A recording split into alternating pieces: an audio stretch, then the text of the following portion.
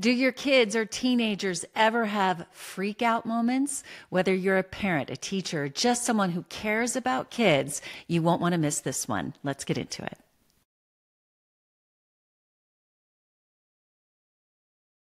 Welcome back to the Natalie Tisdale podcast. Today, I'm thrilled to have parenting expert Carla Naumburg back on the show.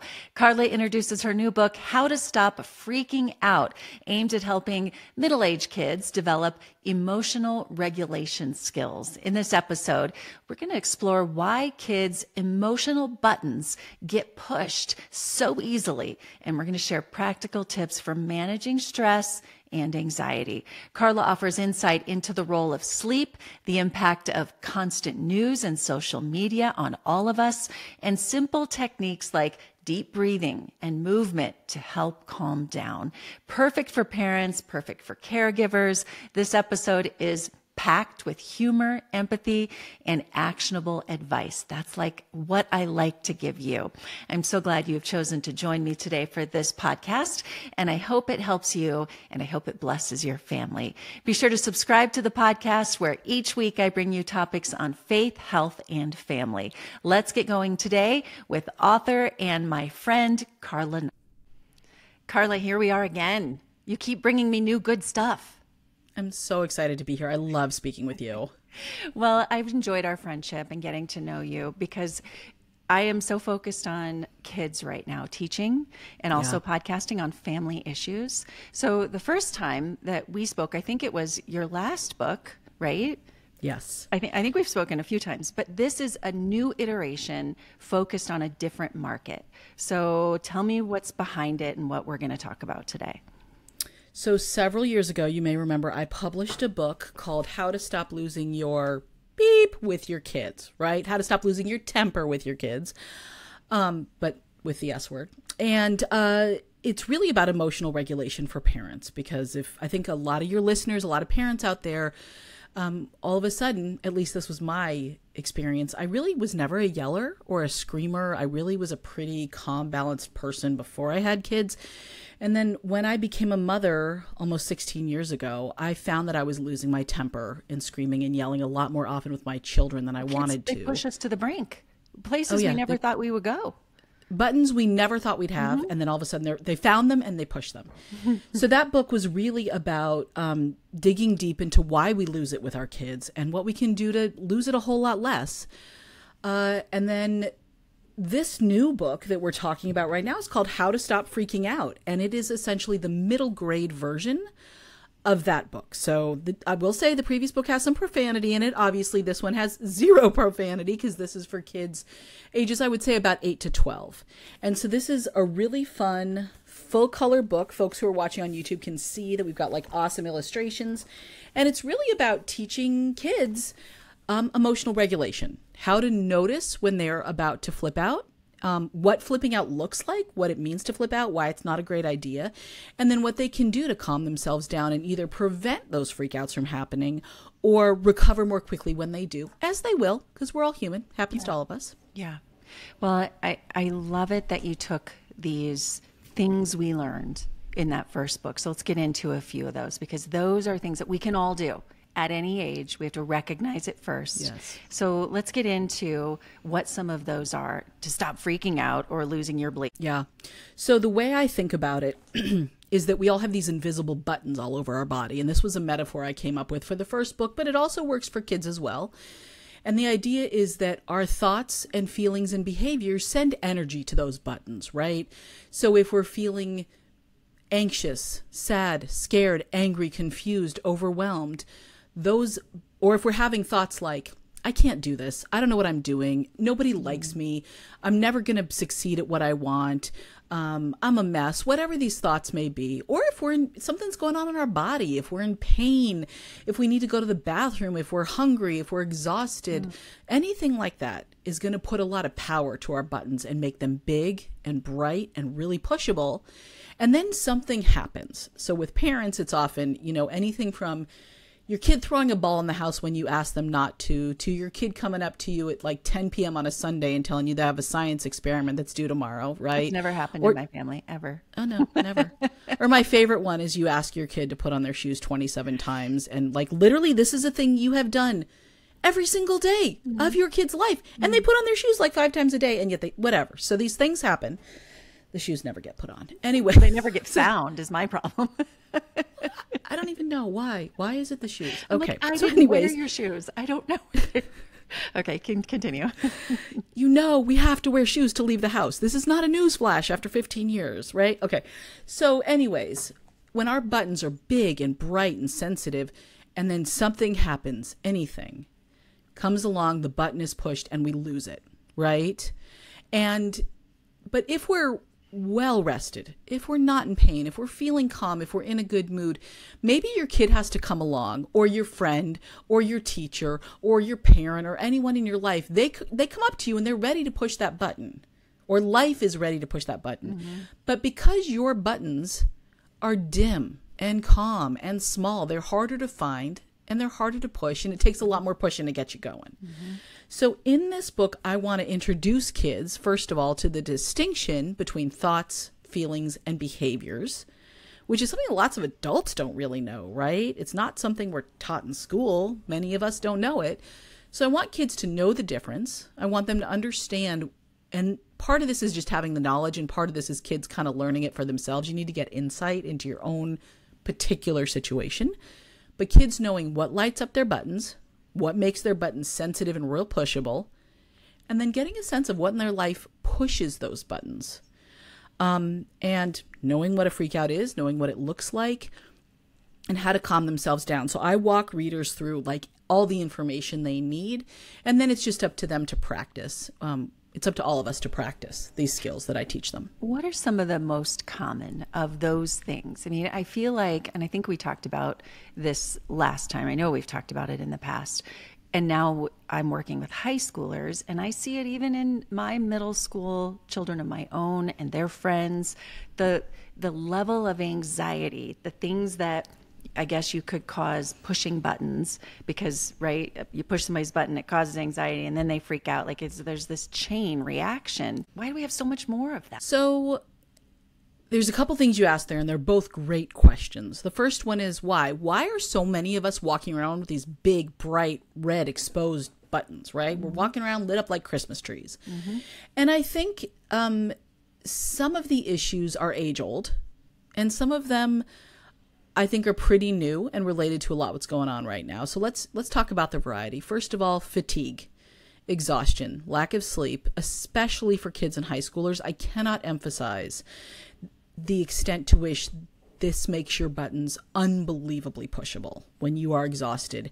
And for kids, I think there are a couple of issues that are really keeping kids up late at night. One is phones in their rooms or any kind of technology. And so one of our hard rules in our family is that the kids don't take their phones into their bedrooms. The end. That's it. They can't be trusted with it. I can't be trusted with it, right? So no phones in the bedrooms. Our kids go to bed relatively early because they have to get up early for school. And I know in a lot of communities, especially with high schoolers, there have been pushes for later start times of the school day because teenage brains, this is not your kid's problem, folks. If you have a teenager and they want to stay up late and wake up late, that's how the teenage brain works. It's not something wrong with your kid. And unfortunately, society doesn't really accommodate that. But sleep deprivation and exhaustion will light up your buttons like nothing else. It's also, Natalie, you mentioned anxiety, and sleep deprivation and exhaustion are 100% linked to anxiety. And I think we've all experienced this, right? That our anxiety really goes up when 100%. We're real tired. Yeah.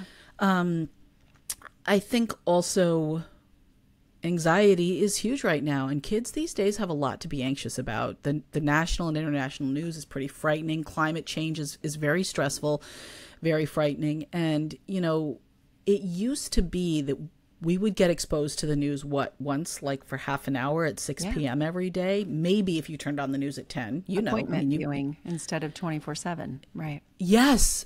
Did you just say appointment viewing? Yeah, because I mean, I grew up in a household where, well, let's find out what's happening in the world, before going to bed. What's the weather tomorrow? 10 o'clock Yes, news, or the 6 o'clock news, or the five that's o'clock right. news. That was my world. That was the world I lived in of that schedule of news. And now nobody watches It's for constant. an appointment. It's on their phone all the time.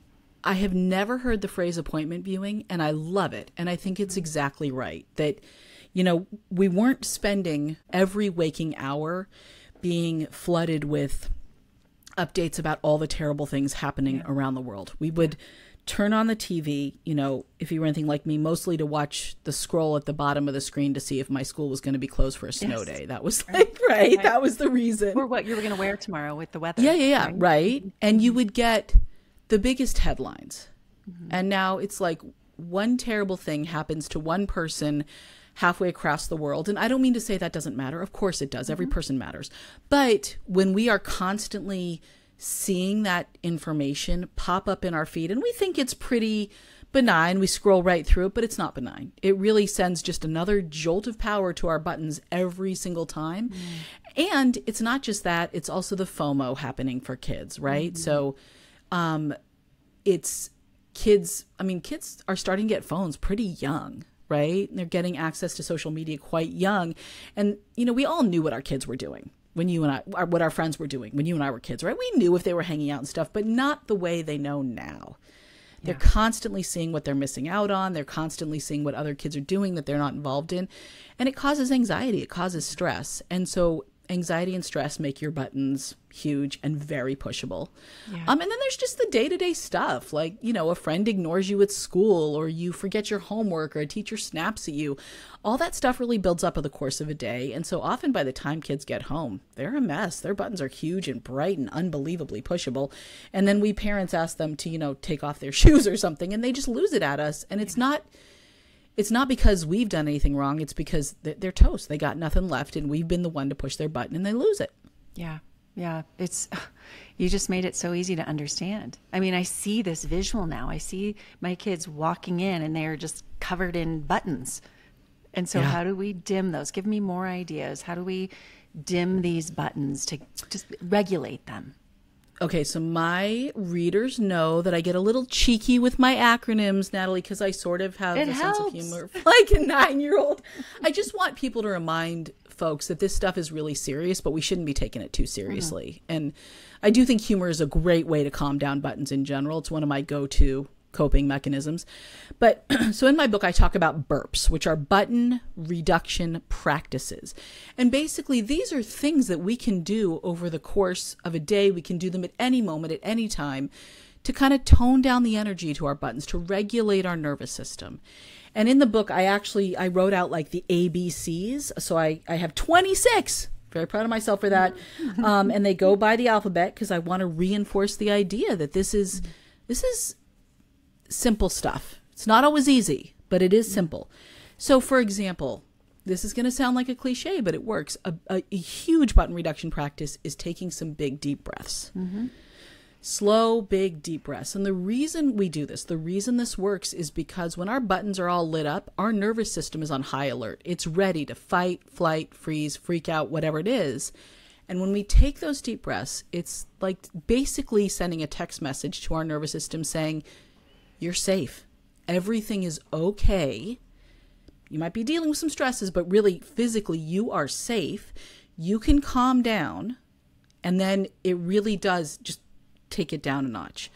Other strategies include, and I talked about this in the previous book, it's not rocket science, but being reminded of how useful, moving your body, right? Our stress and anxiety often live in our bodies. So when we can move our body, whether it's going for a walk, doing jumping jacks, turning on your favorite song and moving around, walking up and down the stairs of your house, whatever it is, moving your body is often a great way to kind of take some of the power out of the buttons.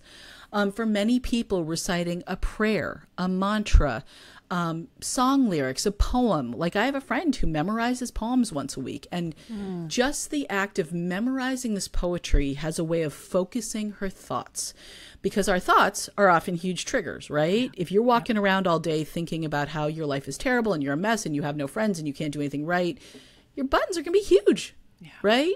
Yeah. So if you can focus your thoughts using prayer, mantra, poetry, song lyrics, counting to 10, any of that is so much better than thinking horrible things. Yeah. Yeah. So I have a ton of strategies in here, but what they all have in common is they move our bodies, they calm our emotions, and they focus our thoughts. Which just sounds like so simple, like calm your body, move it. But having those very specific things that you've given just now is so helpful. So 26 of them, I love that. Yeah. Yeah. Yeah. So how do you think it's different, or is it the same for middle schoolers as it is in your first book? Like, are we doing the same things? Are you simplifying it for middle schoolers? Are we doing the same activities? So yes, the activities are very similar. One of the primary differences that I really want parents to remember is that kids don't have a prefrontal cortex. So this is the part of our brain that's right behind our forehead, and it's kind of like the adult in your brain. It helps with planning. It helps with calming down, emotional regulation, thinking clearly, all of these kind of higher level adulting functions.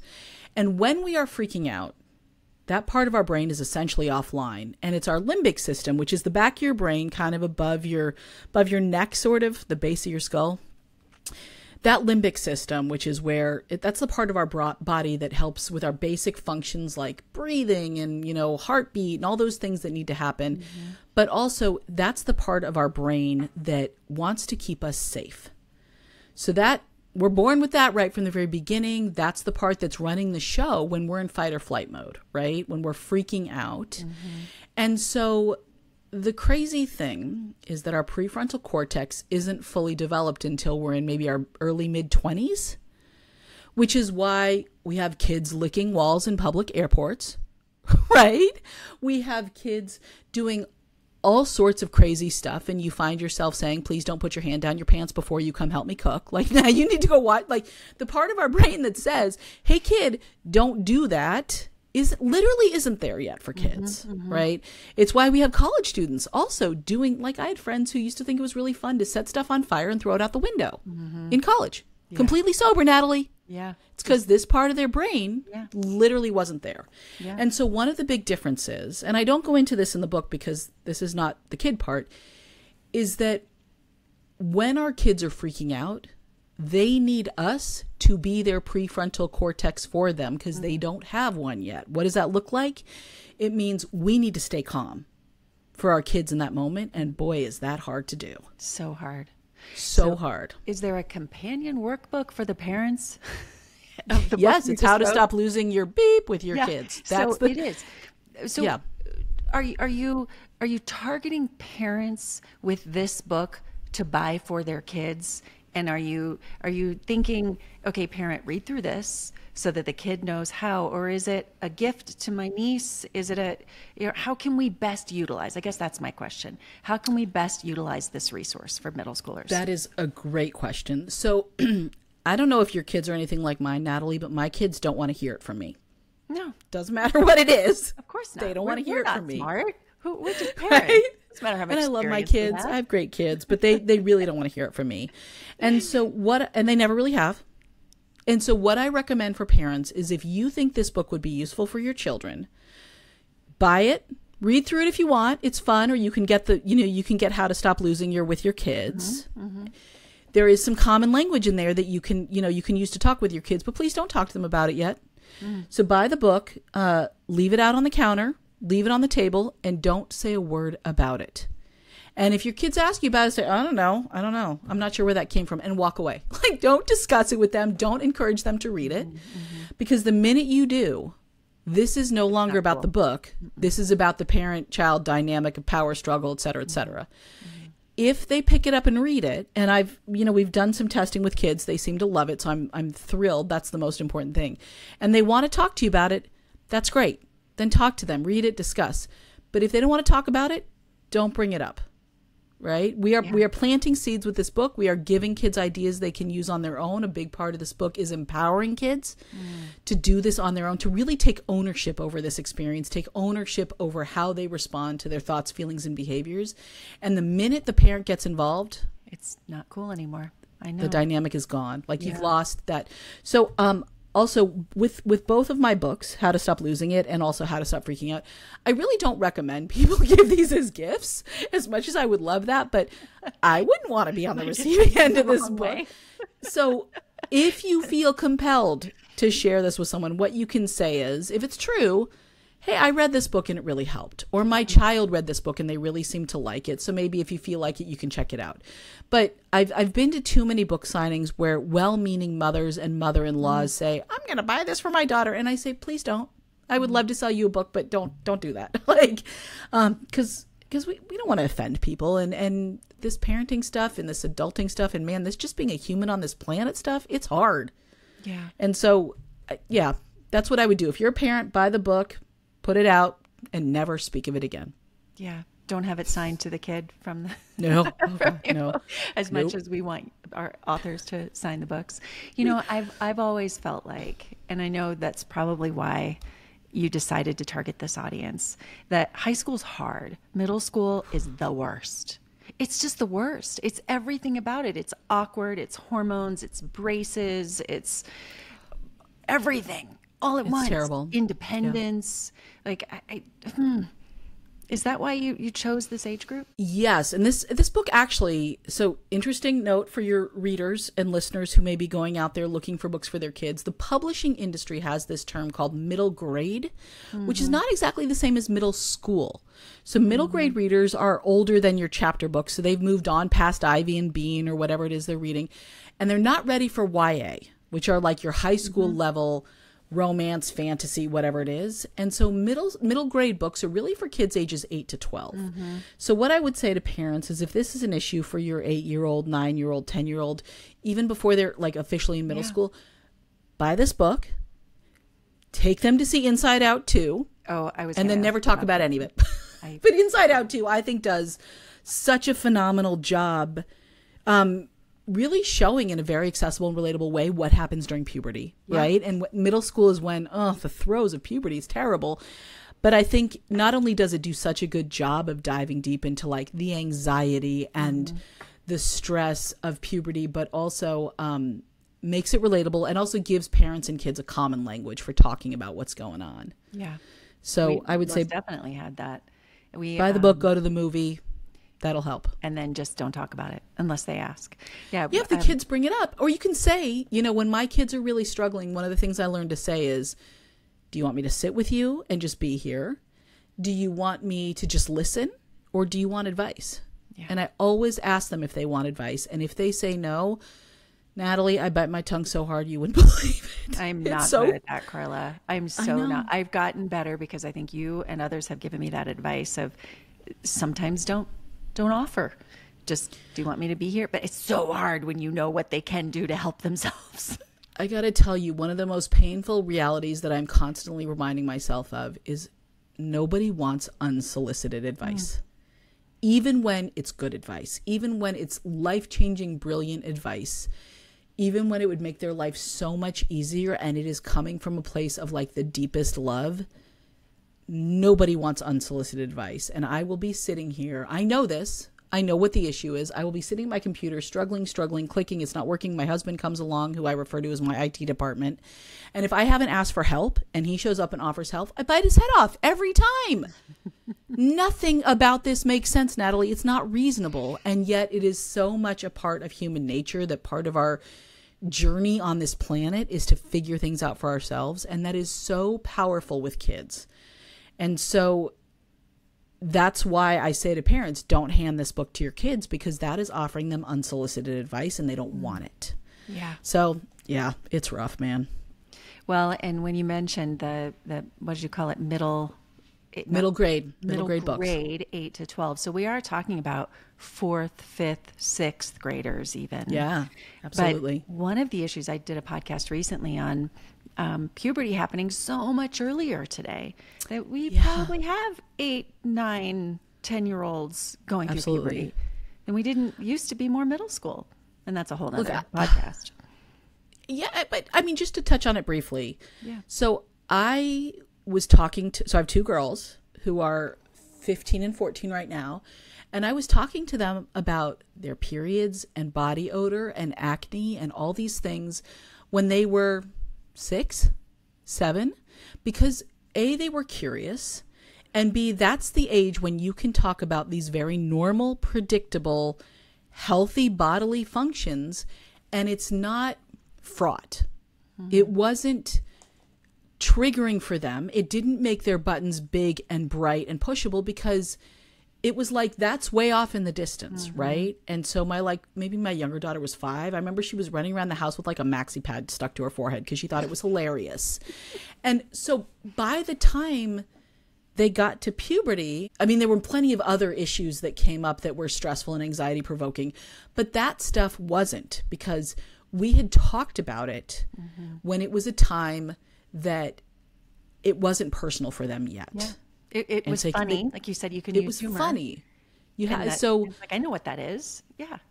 I really recommend to parents, especially of girls, but I think of boys too, to start talking about these normal body changes that happen during puberty as early as possible, because A, like you mentioned, early puberty is more and more common. So you don't know if your child's going to get her period when she's 8 years old, right?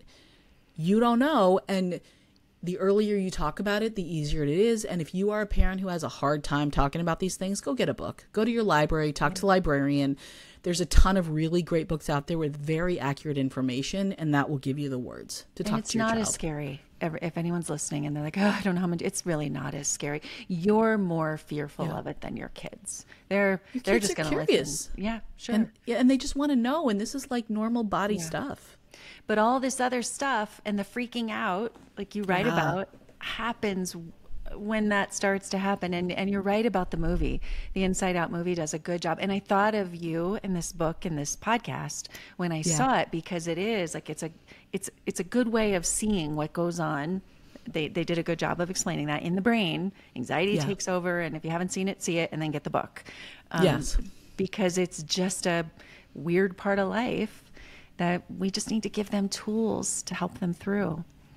And I feel like the goal with kids in puberty and middle school is just to get them through it as unscathed as possible. Yes. So true. I agree with you. Yeah. Yeah. Well, tell people where they can find the book and get more information.